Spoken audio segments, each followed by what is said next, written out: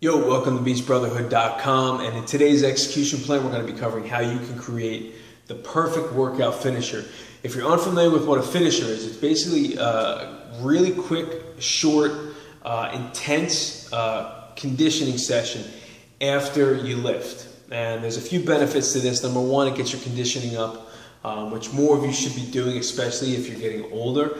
Don't worry just about lifting weights. Obviously, lift heavy, get stronger, get bigger, get more jacked. But you want to make sure that you're getting your conditioning up too, because number one, it's good for your heart, and it just gets you in overall better shape. You know, what good is it if you're big, jacked, and strong if you can't run away from an emergency situation, or you can't run towards your family if something's going down? You know, you have to make sure you're in shape and you're ready to go if shit goes down. So a really simple way how you guys can implement this into your daily routine. Finishers are exactly what it sounds like. You take the last 5 or 10 minutes of your workout, or after the last 5 or 10 minutes after you're done your lifting session, and you put together a short circuit and wrap up the session with that. Really cool device that we use here at the pit and that I use when I'm at home is called a Gym Boss. I'll link this up for you guys. It's an interval timer. Okay, it's got a stopwatch, a clock, and an interval timer that you can set rest times and work times.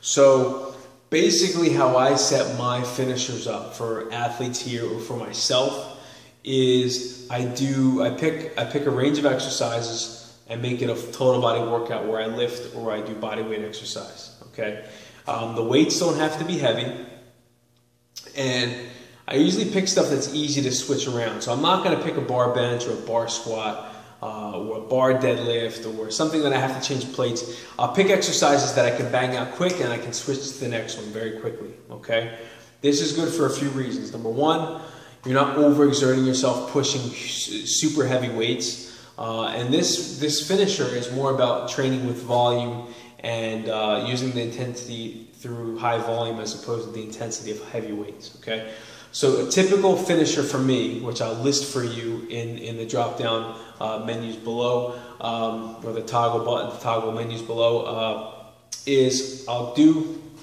total body exercise or total body workout with multiple body parts. Okay, so I'll start with hips, a hip movement.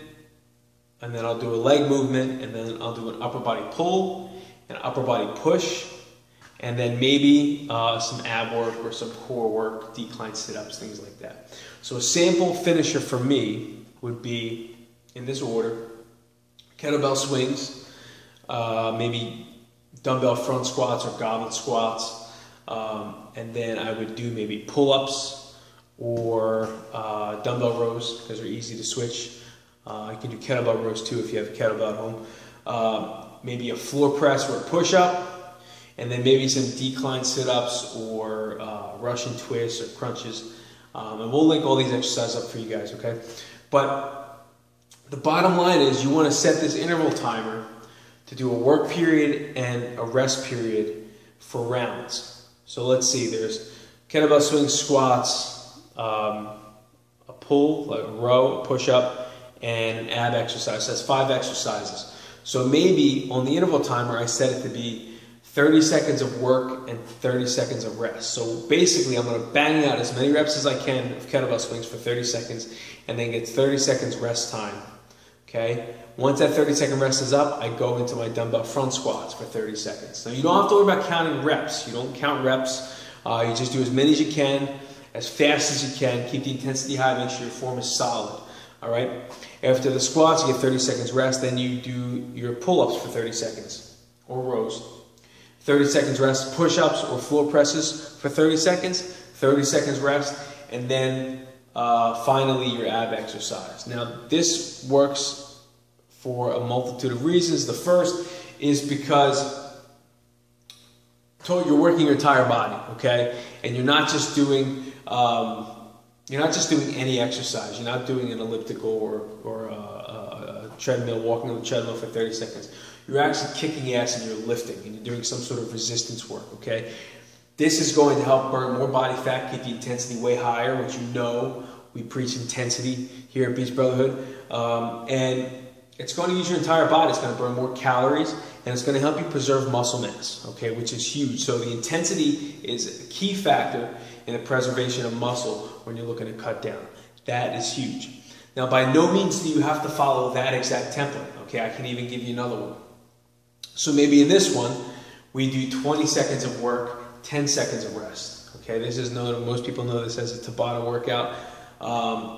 20 seconds on, 10 seconds off, and you would do this for rounds. And when I say rounds, so you maybe would do all those 5 exercises, 20 seconds of work, 10 seconds of rest, maybe 8 times. Okay, so you would set your timer for 40 rounds on the timer, and you would go through all 5 exercises 8 times, and that's 40. So that's how we get that number. But the key is to take your rest when you need to, and then crank the intensity up from your work periods. Another cool thing that you can do with this finisher is, instead of rest, maybe do an active recovery. So another way to crank the intensity up even higher, okay, is to do your resistance work, your kettlebell swings, your squats, your rows, your push-ups, and then your ab exercises. And instead of taking a full-fledged break in between, you would jump rope. Okay, and it's going to elevate your heart rate, but it's not going to keep it too high to where you know, you're killing yourself. Okay, you're burning more calories, the heart rate's slightly elevated, but it does help you crank the intensity up a little bit. Okay, but there are a number of ways that you can do this. Okay, but we will just cover those 2. I'll leave you a few more examples down in the how-to section below. But get one of these Gym Boss timers. I'll link it up for you. I'll tell you exactly where you can get it. And that's it. Don't forget to check out the recommended products, which is where the Gym Boss timer would be.